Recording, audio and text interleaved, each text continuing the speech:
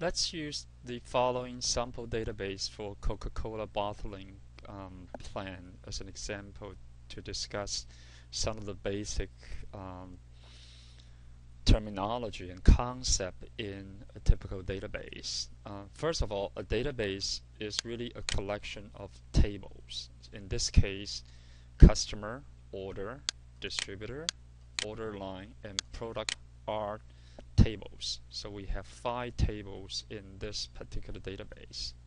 For each table, we should have a unique primary key. Each table should have one primary key, and the primary key column for each row should have a unique value. Let's use customer table as example. For instance, we have 3 customer ID and there's no duplication. If I know customer number 43, I can find out a particular row and retrieve its customer name, contact name, phone number. In this case, customer ID number 43 is Pizza Palace, and Debbie is the contact person, and here is the phone number. Okay, so let's look at actually other table in terms of what are the primary key for other tables. For instance, for the order, what do you think, which column or column should be used as a primary key? You probably figured it out. The order ID is the primary key. So let's just underline it and just say that is the primary key. So order ID is the primary key for the order table. How about distributor? Okay, it's pretty intuitive. It's probably distributor ID. So we use distributor ID as the primary key. How about product? Okay. For product, certain price cannot be a primary key because we have duplicated value in more than one row. And description looks unique, but typically we will use kind of a man-made unique identifier, in this case product ID, as the primary key. So in this case we're going to underline product ID and say that is the primary key for the product table. For the order line, if you look at it, order line, we cannot use order ID as the primary key because in this example here we have 3 order ID, 3, 4, 5, 6, 1 has 3 entry here, so it's not a unique identifier for order line. However, we can combine more than one column to serve as a primary key. In this case, we can use order ID and line item, and together that can be a unique identifier which can be chosen to serve as a primary key. So in this case, we will use order ID and line item as the primary key for the order line table. It is possible in this case to choose order ID and product ID together as the primary key, but we decided to choose order ID and line item as the primary key for the order line table. Okay. One question you may ask is that where are all those detailed data coming from? It may come from, for instance,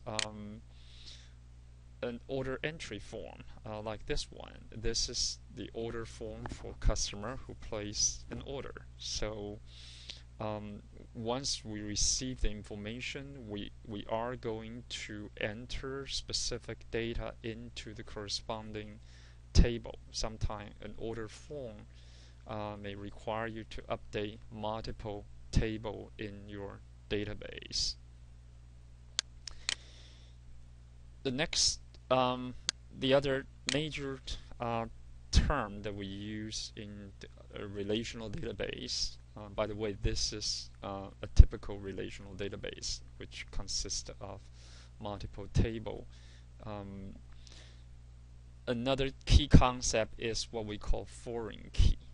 Foreign key, by definition, means that when you have a column or columns in a table where it is used as a primary key in another table, then we call this column a foreign key.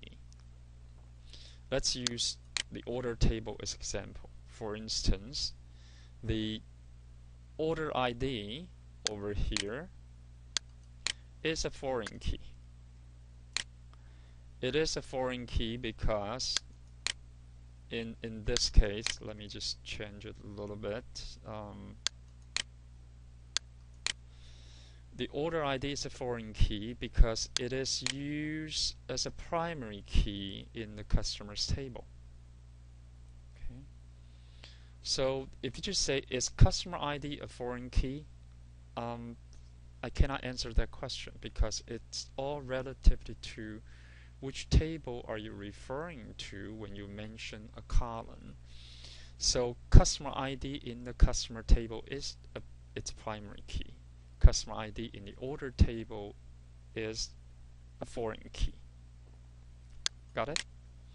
So once again, foreign key means that a column in a table, when it's used as a primary key in another table, then we refer to this column as a foreign key.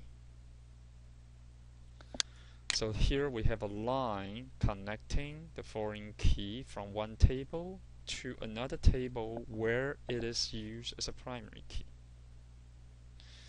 So in this case, if you follow the line, you will find out that distributor ID is also a foreign key because distributor ID is used as a primary key in the distributor table. How about this relationship, the two order ID? Okay. In this case, which one is the foreign key? Is it the order ID here or order ID here? By the way, the order ID here is a primary key for the order table. The order ID here, it is part of the primary key for the order line table. We call it part of the primary key because the primary key is order ID plus line item. This is also a foreign key because order ID here is used as a primary key in the order table. Okay, so this is the example that you find that a foreign key can be part of the primary key in a table. Okay, do we have any other foreign key here in the order line table? Yep, you got it right. If you follow this line, you find out that product ID here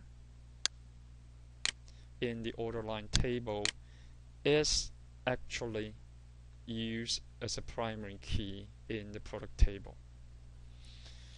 We usually call this foreign key primary key pair. They don't have to have the same column name, but they do have to have the same meaning. The column, both columns need to have the same data type, and if it's a string, they need to have the same number of character in order to use this foreign key primary key pair to build the relationship between these two tables. So I just mentioned the term called relationship. In this case, let's follow this line, which really means relationship. For instance, customer may place many order. That's the primary key pointing to its foreign key. An order can be distributed by a distributor. A distributor can distribute many orders for us. Each order can have multiple order line, and each order line contain just one and only one order. So if you follow the primary key to the foreign key, this is what we call one-to-many relationship. Each product can have multiple order line. Each customer can place multiple order, and each distributor can distribute multiple order for us. Each order can have multiple order line. And if you follow the relationship line in the reverse order, and then you will find out that each order can only be placed by a single customer. Okay. So just use customer and order as an example. This is what we call one-to-many relationship. One customer can have placed multiple order.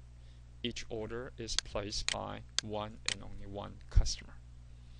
So foreign key primary key pair, like the customer ID in the customer table where it's used as the primary key, and the customer ID in the order table where it is used as a foreign key. And this primary key foreign key pair is how we build a relationship in a relational database. And this is very useful for us to navigate within a database in terms of issue complicated query. For instance, if we found that the product Coca-Cola, product number 12345AA, is because of some fire in our bottling plant is temporarily out of stock. So we need to call all the customer who currently placing order on this particular product to inform them the potential delay. Then this is what happened. Visually we can follow this line and find out that this product has been placed by order number 34563 and 34561. It's contained in this two order, the first order here and second order here. And then we find out that first order is placed by customer number 23. This third order here is placed by customer's order 765. So if you put out this customer's record, you find out you need to call David Logan with this phone number, and you need to call Tom, the contact person of T. Fondro Zone company, with this following number to inform them about the situation. So we started from here, we navigate to the order line and find out what the order are, and then eventually find out who are the customer that place this order. In SQL language, the structured query language that we use to query the database, often if you need information from more than one table, usually we will conduct a so-called join operation. And the join operation usually where we are using the foreign key primary key pair, foreign key primary key pair, foreign key primary key pair, and foreign key primary key pair. It's very, very important mechanism in a relational database to give the database its flexibility in terms of retrieving the data the way we want it to give it back to the user. So this concludes our discussion on database table, primary keys, foreign keys, and relationship. Thank you.